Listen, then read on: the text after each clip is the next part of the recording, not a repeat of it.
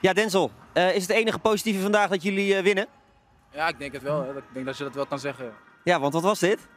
Ja, dit was niet om over naar huis te schrijven. Nee. Nee, de eerste 5 minuten vond ik jullie goed. Ja, ik ook. We controleerden de wedstrijd, we waren fel, creëerden goede kansen. Je hebt grip op de wedstrijd en ja, die verliezen we gewoon voorkomen. Hoe komt dat?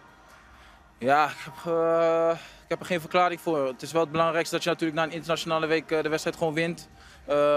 Misschien een tikkeltje vermoeidheid, maar ja, ik vind dat we dat niet op deze manier zo ver mogen laten komen. Nee, jullie geven defensief ook heel veel weg in de tegenaanval.